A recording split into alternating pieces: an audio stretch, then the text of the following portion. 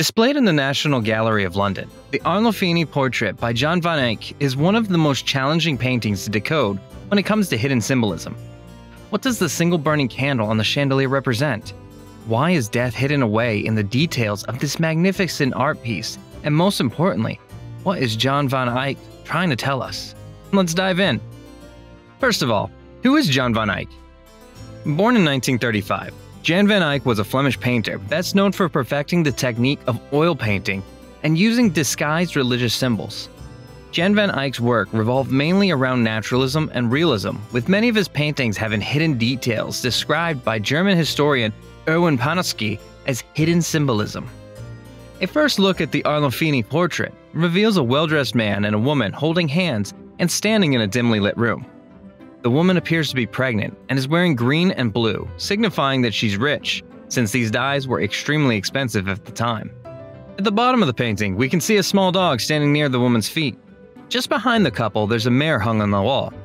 A close inspection of the mirror reveals 3 different reflections in it, 2 of them being the couple standing in the front, while the third person is most likely Jan van Eyck himself. On the left side of the painting, we can see cherry trees blooming, revealing that it's summer season. Now, with all that out of the way, let's move on to what all this means. First up, the woman. Well, you might think that she's pregnant. A closer look reveals that she's actually just holding up excess fabric from her dress in a way that makes her look pregnant. Women holding their dress in this way is a common sight in paintings from the 15th century. Having excess fabric in your dress was something that only the rich could afford, and as you're going to see in just a bit, pristine luxury is a theme and is going to come up again and again as we analyze this painting. The identity of the man and woman has been a subject of a lot of debate through the years. However, most art historians now believe that the man is Giovanni de Niccolò Arnolfini. This revelation came from another painting made by Jan van Eyck, called The Portrait of Giovanni de Niccolò Arnolfini, which, as you've probably guessed, was a portrait of Giovanni de Niccolò Arnolfini.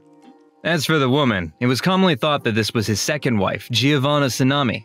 However, a recent discovery made using a document from 1447 showed that Giovanna didn't marry Giovanni until 1447, 13 years after this portrait was made and 6 years after Jan van Eyck's death.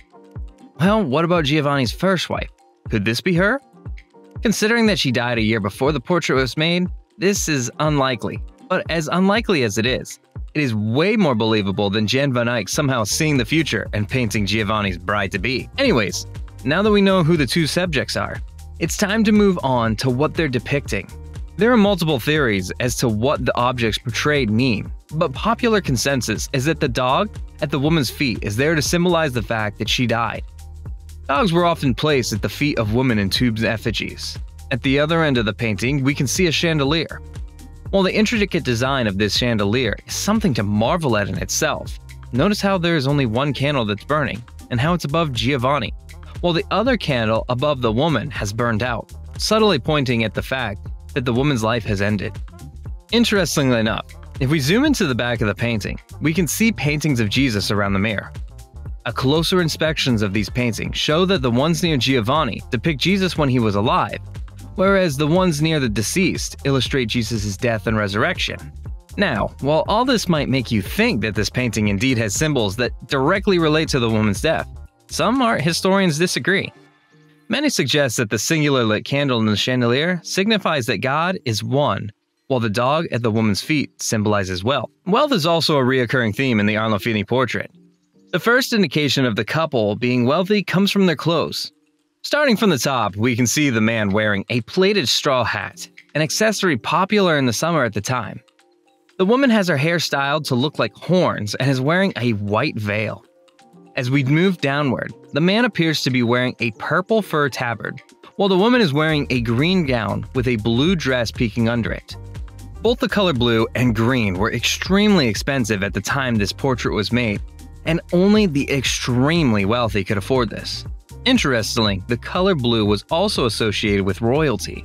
However, as we see later in the video, the couple, while extremely rich, was not part of the aristocracy. One more thing you'll notice about the fabric of the woman's dress is the sheer quantity of it.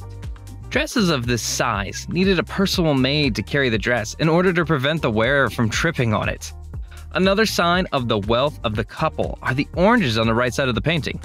fresh fruit was a delicacy few could afford in the 15th century, and oranges just spread carelessly on the table hint at the hidden wealth of the couple. Moving on to the elephant in the room. What does the holding of hands signify? It has been theorized that the Arnolfini portrait is actually about marriage. Look at the open window on the man's side in contrast to the bed and broom on the woman's side. The open window signifies the man's role and his duty to the outside world, whereas the bed and broom signify the traditionally assumed responsibilities of wife. The red color of the bed is also symbolic of passion, and hints once again at the wife's responsibility. If you look at the bottom of the portrait, you'll notice that neither of our subjects is wearing their shoes. Being barefoot is symbolic of fertility. A detail you might have missed when looking at the painting is a carving over the marital bed depicting Saint Margaret, the patron saint of childbearing, implying the couple's desire for a healthy family. According to some historians, the dog at the woman's feet symbolized fidelity within the marriage. Others have linked the same death to death. Similarly, the same oranges that were previously connected to a hidden show of wealth now symbolize the sin of lust, a reference to the apple eaten by Adam and Eve. This was done perhaps to remind the couple not to fall prey to the sin of lust. With all these conflicting symbols, you can guess just how difficult it is to come to a conclusion. Let's dig deeper into the marriage ceremony. While this marriage might not seem normal at first, notice how the man has his left hand in the woman's right hand, and rather than holding her hand with the right one, this signifies a left-handed marriage, an alliance of unequal stature in which the woman was forced to give up all of her usual assets and inheritance. A process similar to that of a modern-day morganatic wedding between a European royal prince and a regular person. What does all this mean? Well, we can come up with two different conclusions. The first is that the Arnolfini portrait is indeed a wedding portrait and has religious imagery to showcase how the couple is trying for a baby. The second is that it's about the death of Giovanni's wife, and the symbolism is about her death and how God is watching over her. The only thing consistent in both of these scenarios is that the couple is extremely rich. However, the artwork utilizes the concept of restrained luxury and conveys the degree of their wealth through hidden symbols. Lastly, the expert use of layering through oil paints, a technique developed and popularized by Jan van Eyck himself, is also noteworthy. The technique is best seen in the stained glass just above the window and the dimly lit beads of the prayer beads hung near the back of the room.